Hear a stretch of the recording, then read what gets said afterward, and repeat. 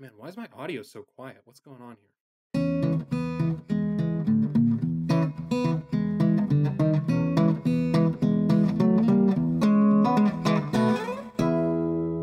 And welcome to A Century in Cinema. This is a podcast where we discuss a classic film from every year. My name is Arthur. And I'm Andrew. And I think I got that out of order this week, but... Something felt a little off about it. I think we usually do our names first, and then I say what the podcast is. Well, since we're off, I'm just going to do this part. This week's film is Rome, Open City from 1945, directed by Roberto Rossellini. And you can always find where the films are streaming in our show notes. I myself watched this on the Criterion channel. I think it's also available on HBO Max. Should probably just get used to hearing this at this point. There is a physical copy of this film in my home. So, as you heard, we're in the year 1945. Obviously, this is the end of World War II. Adolf Hitler commits suicide as Russian forces invade Berlin. The European War officially ends May 7th. But already, there's some tension within the Allied forces between the communist power of the Soviet Union and the Western powers like the United States, Britain, France. And these two factions were never friends. They were on the same side out of necessity. And in August, the U.S. reveals they've completed their secret atomic bomb project. They bomb Japan with nuclear weapons, and Japan surrenders on August the 14th. And very quickly, this creates even more tension, because now the United States has atomic bombs as we go into our post-war years. Let's see, the United Nations is formed this year. Vietnam declares independence from France, which we'll come back to later. George Orwell publishes Animal Farm this year. Films. You know any films from 1945 off the top of your head? 1945. Well, Brief Encounter was David Lean's final collaboration with Noel Coward. It's a culmination of many films, including adaptations of plays, and is considered one of the greatest British films ever made. Alfred Hitchcock released his dizzying fever dream thriller Spellbound, featuring sequences conceived and partially directed by Salvador Dali. And Billy Wilder's The Lost Weekend. A lot of great films. Detour came out this year. I Know Where I'm Going is a Michael Powell film that I haven't seen, but I've been interested in it for a while. I think that's it. That's all we got. That's it. That's it for the week, actually. So it was nice talking with you, Arthur. All right. Have a good one, man. Yeah, this was a great episode. Oh, no, wait. We have a masterpiece to talk about. We do. Now, this one is interesting, Rome Open City, because there is no real plot in the traditional sense. It's more of a series of events that happen over the course of a couple of days. Do we dare take a stab at that? Let's see. I think in broad strokes, we can call this an ensemble piece. Yes. Every time I thought I was encountering the main character, it turned out that I was wrong. Either they'd get killed by Nazis or they'd become less interesting as someone else became the center of the film, etc., etc. But I'd say the first half of the film is really just a sort of exploration of a small community of people. They're all sort of involved with the underground resistance movement in Rome during the Nazi occupation between 1943 and 1944, sort of that winter period of time. And then one of the men is captured and their wife is shot down in the streets about halfway through the film. And from there, we start to really follow a neighborhood priest who was looking after the community and sort of involved in the resistance, but he was just involved in charity. And now the Nazis are pressing their thumb and trying to get information out of him and another man involved with the resistance, a communist. And it all culminates in a brutal, brutal torture scene and a firing squad. And life goes on. Yeah, that was pretty good, actually. I feel like I ask this question at the beginning of so many podcasts, but it's just because I'm genuinely curious. Is this your first Rossellini film? Yes, this is my first Rossellini film, and what a film. This was my first with him as well. For clarification, not for this podcast. In the past, I've seen many of his films now. But I think this is the best way to start off with him. Yeah, and this is a great introduction to the genre of film that it represents, that Italian Neorealist movement. Yes, absolutely. But we'll talk a little bit more about that, I'm sure. Yes. First, actually, let's look at a review from the time period. Let's start off with the review. Usually we save this for the end, but let's look at what the New York Times film reviewer had to say about this. What was his name? Bosley Crowther. He's back. For those who don't remember, Bosley Crowther waved off Dance Girl Dance. We didn't agree with his opinions there. He really loves this film, though. Yes, he gets this one. So he gets this one. I assume you agree with everything he's saying here. The universal, the praise, the lavishing, I have to say, this film has been an interesting experience for me within this project. Because watching this film independently, just watching it, knowing it's Rome Open City, knowing of its reputation and knowing it's a classic film, and having already seen films in neorealism, there was a certain level that I was expecting and then was delivered. But watching it within the context of what we've been watching up to this point and its placement in history, I really do understand how this film was such a shock to so many people. This feels like such a turning point for film in general. We've never seen anything this violent. No. And I don't think you can get a film this violent, dirty, and real without going through World War II, without having lived through these years of brutal anguish, war, everything going on in Europe. Absolutely. It does feel as if this movie sort of represents how film and art in general will just never be the same after this war. What stood out to you in this review? Anything that you... Oh, I really love his whole take. I'll just read this quote. I love this quote. Anger, grim and determined against the Germans and collaborationists, throbs in every sequence and every shot in which the evil ones are shown. Yet the anger is not shrill or hysterical. It is the clarified anger of those who have known and dreaded the cruelty and depravity of men who are their foes. It is anger long since drained of astonishment or outrage. More than anger, however, the feeling that flows most strongly through the film is one of supreme admiration for the people who fight for freedom's cause. It is a quiet exultation conveyed mainly through attitudes and simple words, illuminating the spirit of devotion and sacrifice. I would agree with that. That's it. Yeah, that's it, yeah. You sort of feel helpless as an audience member. You feel as if you're watching something that you want to be able to somehow fix or stop, and there's nothing you can do. I also see here in the review the stringent necessity for economy compelled the producers to make a film that has all the appearance and flavor of a straight documentary.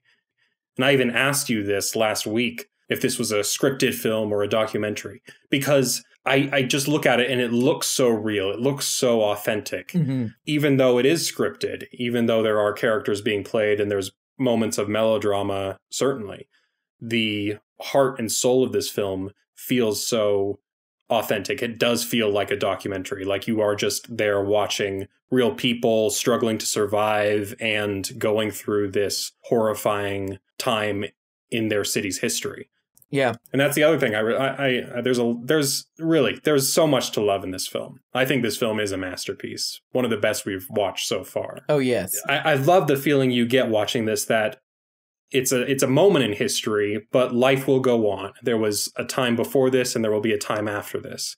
All the monuments in Rome that are still standing from time past, and the hopeful future that will come from this, that will march on, right? I love that the film ends with the children and whatever they will experience later in life. That's the future. It sort of ends with them being scarred for life. That's sort of the final image of the film, is you watching these children see their hero, the man who defended them and who they knew they could go to for help, be brutally murdered right in front of them through a gate, and they look down despondently. Yeah, the priest. But at the same time, I do think what the priest said earlier during the torture scene, the Nazis have destroyed this man's body, but they never destroyed his soul. I think that's supposed to be a sort of synecdoche for the whole film. The war did end up destroying so much of the physical city, but its spirit will continue on in some way. Certainly scarred, but there is a hopeful look towards the future that I think a lot of people could appreciate at this time. And then also in this review, he points out that this will likely prove somewhat shocking to sheltered American audiences. Yes, it's hard to really fathom what audiences in Europe would make of this film after having lived through the war versus what Americans would feel like and versus what we feel like, because we're so detached from the events, not only through space, but also through time. So there is something really monumental about this film that I feel like people in Europe would gain that we just will never appreciate. Aldo Fabrizi plays the priest, and his monologue after the torture scene at the end of the film, just this string of curses against the Gestapo Nazis, that's not acting.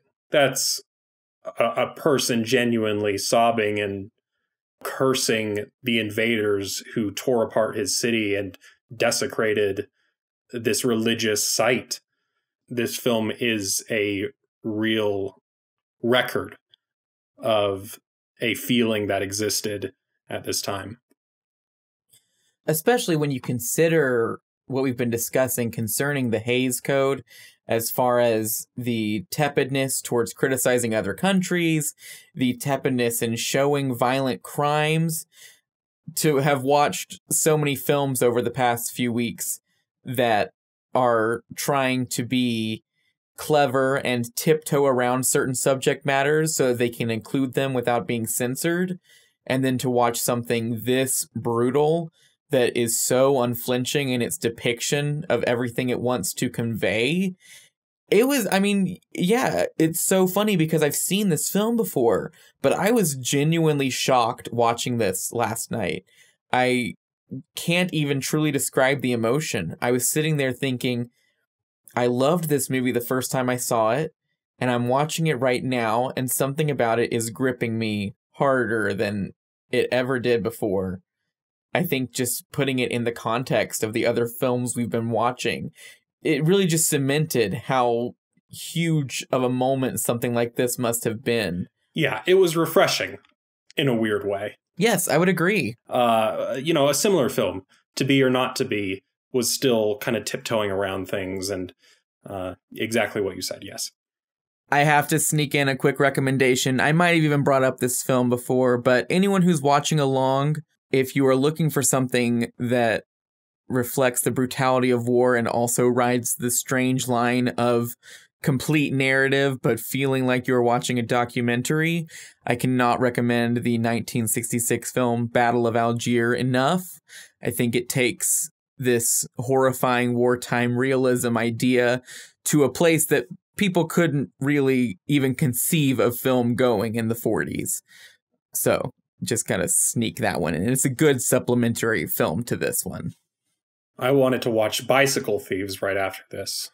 Oh. I've seen it before in a film class, but again, just having gone through this project, watching alongside, our little history updates and everything, I do feel like I'd appreciate that film way, way more than, sitting in class trying to make sure I got everything for the test. Yes, I love that movie. But Rome Open City. So this film was in pre-production. It was being written during the Nazi occupation. It was being developed in secret, according to Rossellini, which was naturally pretty hard to do. Rome is liberated, and it goes into production 5 months later. Yes, August 1944 is when the occupation was officially fully pushed out, and January 1945 was when the film went into production, which is insane to think about. Just thinking about trying to produce a film in general, it's always a miracle when any film can get made. I mean, it requires just enormous amounts of manpower, so much money, et cetera, et cetera. You add on top of that everything going on in Rome at this time. This is a miraculous film. And I was listening to an interview with Rossellini where he's saying they're just trying to get film stock, right?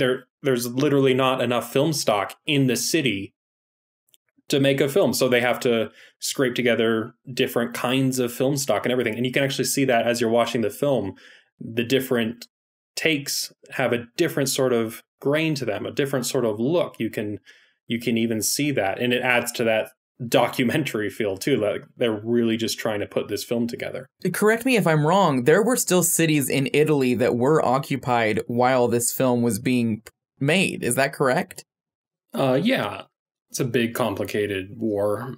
But from what I understand, the Allies came in through the south and liberated southern Italy and then Rome. But yeah, there were still cities up north that were still occupied by the Germans and the fascists. You can feel it in this movie. It's so palpable. They are talking about things everyone involved seems to have experienced firsthand.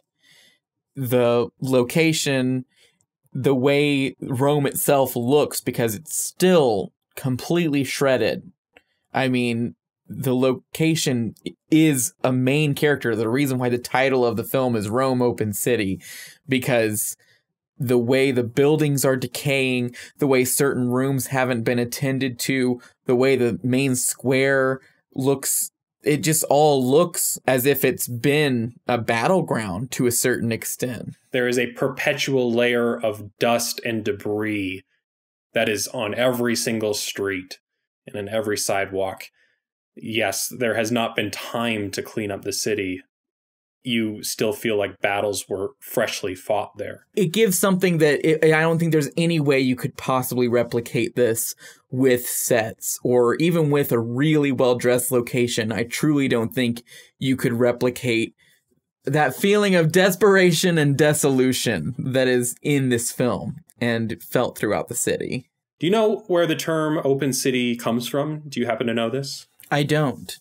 I thought this was interesting, so I'll drop it in here. Open city in military terms is a city that the occupying forces, whether they be invaders or the original founders, are not going to defend. They have declared it an open city for the sake of the citizens and for the sake of the historical, the cultural significance. They don't want the enemy to bomb it. They don't want any battles to take place. It is an open city for the new occupying force to come in and take.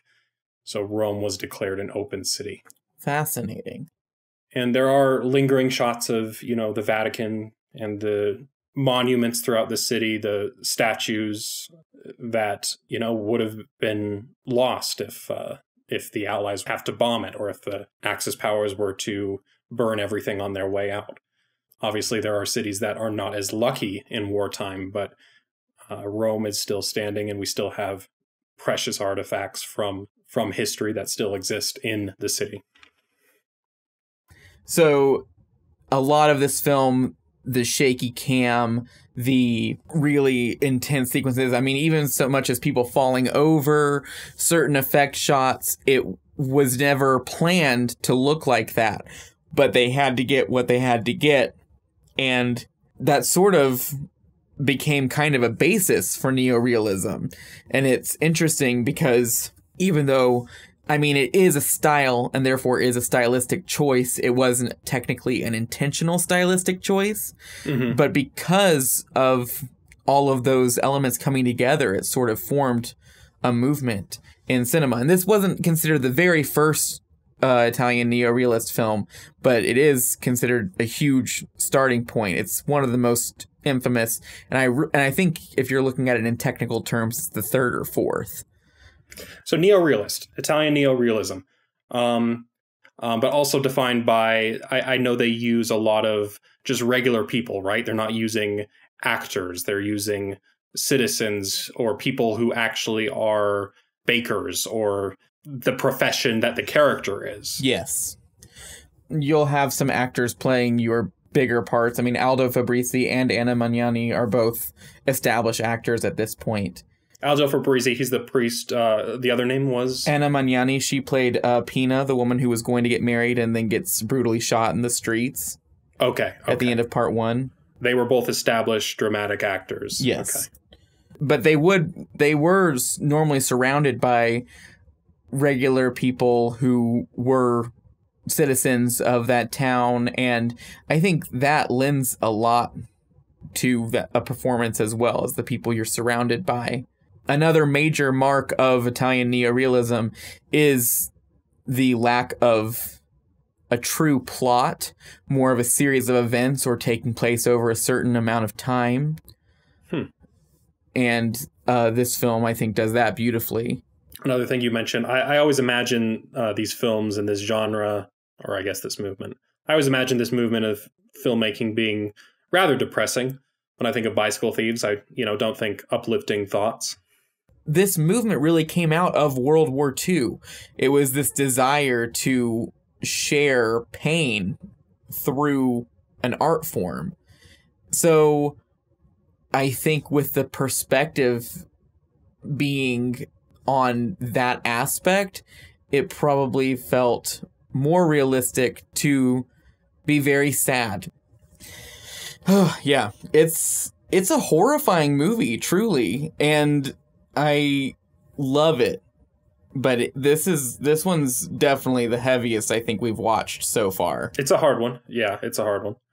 But definitely worth it. Like I said, I do think this is a masterpiece. Yes. And you can see why this is the kind of film that's studied for years and years after it comes out. I cannot remember what the name of the person is, but in Rossellini's introduction to this film, he mentions that it was screened for a producer, an American producer, and the producer left.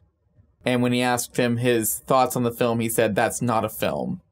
Like it's not a film. Like, that's not what films look like. That's not what films feel like. That's not what films are supposed to do for people. This one's a big rule breaker. I mean, we've watched some pretty non-standard films up to this point, and experimental cinema is really starting to bubble up at this point. But this one, which is going for certainly an audience, this doesn't feel like some experimental film they're hoping gets screened at a museum. This feels like a movie that's meant to be seen by large amounts of people with a large cast. And I know I keep saying this, but I can just understand how this was a big shock to the system. Yeah, but the audiences have changed. They've been through this hell. Mm-hmm. But at the same time, this film does have a melodramatic feeling to it. I mean, you mentioned that some of the actors are dramatic players. They are people who come from a background in theater and whatnot. I mean, Harry Feist, the guy playing the German Gestapo leader, feels like he's acting throughout the film. He has a sort of way of moving that feels very much like ballet almost. That kind of clashes with the realistic feelings of this film. But at the same time, it still works, right? It still works. Yes. I don't know where I'm going with that. I guess it's I don't know where I'm going with that. I just thought it was interesting. That's okay. Do you know how many times I do that on these podcasts? Oh, wait, you definitely do. I really liked that character, though, the Gestapo leader. He's well played.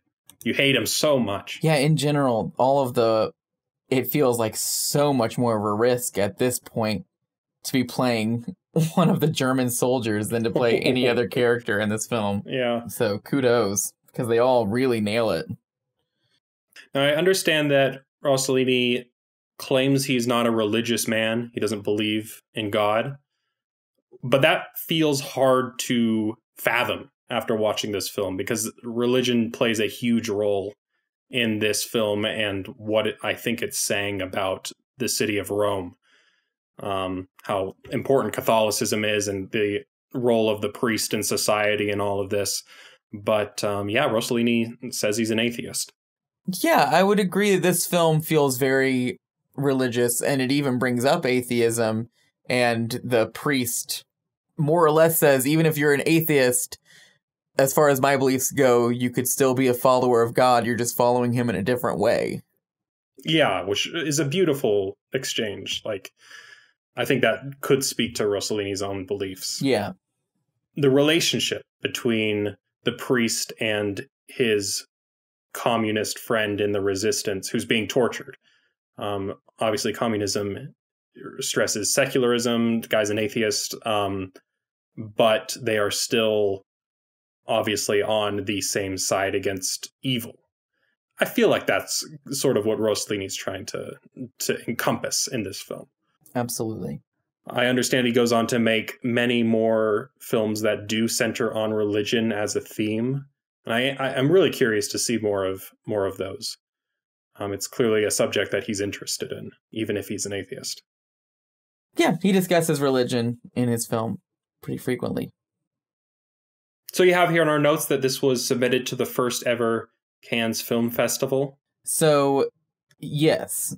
And they're, probably not, but some people might already be clicking away saying that's incorrect.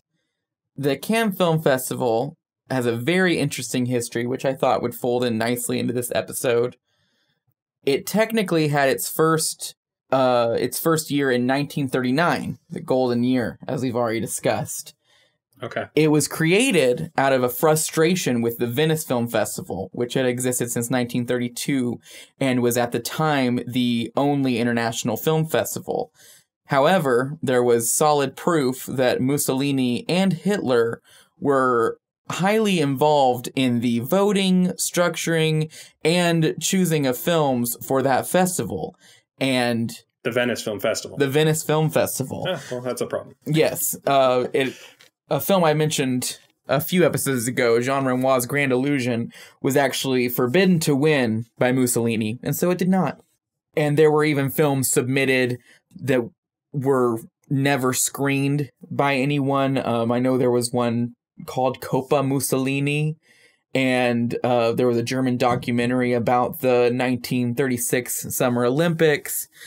Just, there was a lot of influence from those two leaders into the festival, and this festival was created out of a desire to separate and to have an international film festival that was not being influenced by those political powerhouses. So when you say that this was the first Cannes Film Festival in 45, why was that the first? So the Cannes Film Festival started in 1939, and it had one night. And the next day, Germany invaded Poland, and it all got shut down. And they did not have another festival until this year. So this was the first fully completed festival. There were awards given for that first festival, but not all of the films were screened. The whole thing had to be stopped. So this really is considered the first official Cannes Film Festival. And then this goes on to win the dramatic prize or some sort of jury award? So it won the Grand Prix, which is actually to this day by the Cannes Festival considered to be the Palme d'Or. There was no Palme d'Or at the time, so this was the highest award you could receive. What's strange about it is that there are multiple films that received this award that year, but again, this was, the first ever one, so they're allowed to make up rules a little bit. One of the films that also won was Brief Encounter, the David Lean film I mentioned earlier, and The Lost Weekend, the Billy Wilder film I mentioned earlier, as well as many others. Rossellini's perspective is not a positive one, which is funny because it did win that award, but he describes it as him being the only person in the theater while the film was playing, and it was not a very well discussed or well liked film at the festival. So, winning an award does not necessarily mean the buzz was there, which I think is just a little humorous. And, that might just be him feeling a little cynical or not knowing the actual events, but that's just his perspective on it. It should be stated, this film did not have a very positive reception in Italy upon release, for the main reason that people were wanting something more escapist than this film. And especially if you were living in Italy, especially if you were living in Rome, I can understand how watching this film later in 1945 might have been just a bit much. I can understand that. Right, but at the same time, it was a popular film eventually. It did, yes, it found its audience. Found an audience. I think people were ready to start, discussing the war head on and talking about what was going on. I mean, especially, considering televisions weren't even really that popular in households yet, right? It was more the radio at this point. Yeah. As far as visual documentation of the war, there wasn't a whole lot of it just yet. Okay, so this is our last year of World War II, 1945. We talked about why we don't love the war genre. Did we ever talk about our favorite World War II films? I don't know. I don't think we did. Yeah, let's look at this up. Let's see what we got here.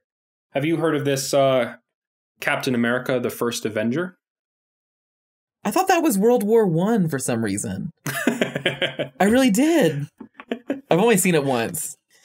You borrowed my Blu-ray of that. Isn't that funny? Now that I've told you I've only watched that once. Yeah. I don't know what possessed me, man. I saw that first Avengers movie and I loved it so much that I was like, I've seen a couple of them and I just want to own this whole first series. And I think that's a great thing to own. Pull up.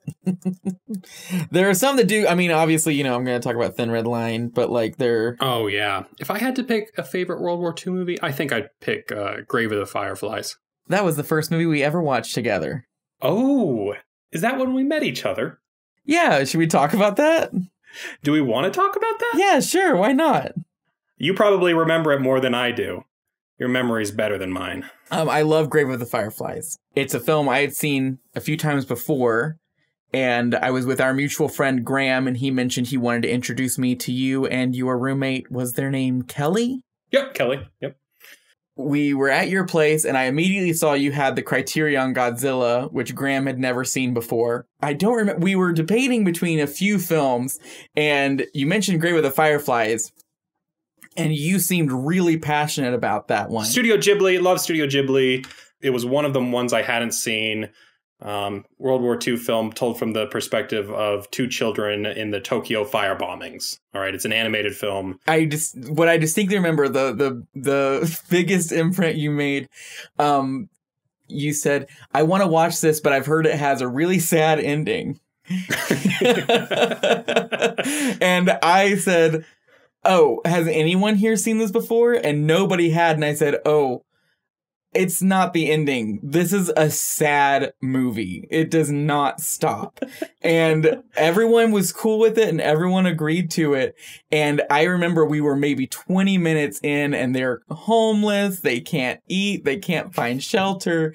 And you made a comment like, wow, you were not kidding. This is really depressing. And I said, oh, it gets worse. Can you believe that Studio Ghibli double billed Grave of the Fireflies with My Neighbor Totoro? That's perfect. I would show that double feature to somebody. Definitely in that order too. Lift them up at the end, make them feel a little better. A great World War II film, Downfall. If anyone's ever seen, you might have seen the meme of Hitler freaking out and people change the subtitles. That meme is hilarious. That is a scene from the film Downfall. And I watched that film after having seen the meme, and that scene is so dark and so frightening that it almost was better that way, because I had no idea what the context surrounding it was outside of, obvious historical context of who Hitler is. But as far as where it happens in the film, it is a very terrifying sequence. And that's a really great movie, really great central performance. Okay, you have to remind me, Downfall is a film told from the perspective of Hitler and his entourage as the Soviet army is coming down on Berlin, right? And Yes. It's all leading up to his suicide? Yes, it's in April of 1945. Okay. But probably if I had to pick an all-time favorite World War II film, it would be Das Boot. Oh, the German submarine film. Yes. I cannot think of a more tense or terrifying movie. It's 4.5 hours. When I first watched it, I started it at 11 p.m. with the intention of watching the first half of it that night and the second half of it the next night. And I could not look away. And it zipped by, but also just, I mean, every muscle in my body was clenched by the end of that film.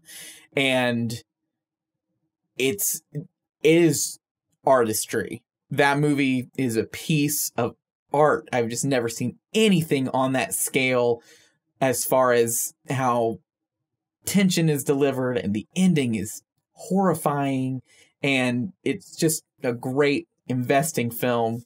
I love Das Boot, so I would probably say that's my favorite.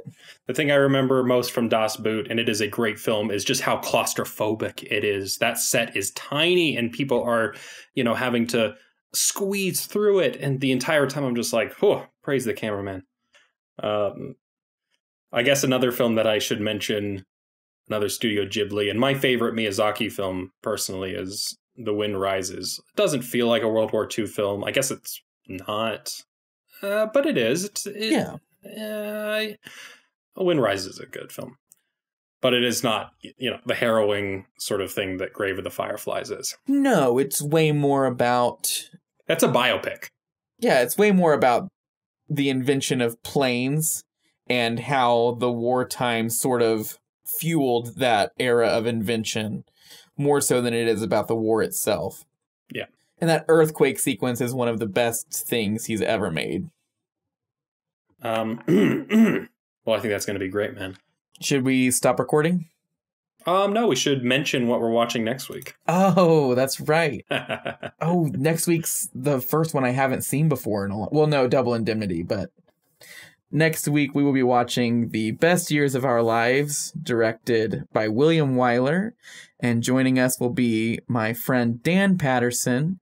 Dan is very well knowledged in film, and he is a big fan of this movie, and he is also an avid listener of our podcast, and we are very excited to have him join us. Looking forward to that. Yes, me too. Especially because I don't know anything about this film, and you don't either. Yeah, it's very exciting. He'll have to get it. He'll have to steer us. I just want to give a shout out to all our Patreon members who keep the show running. Thank you all.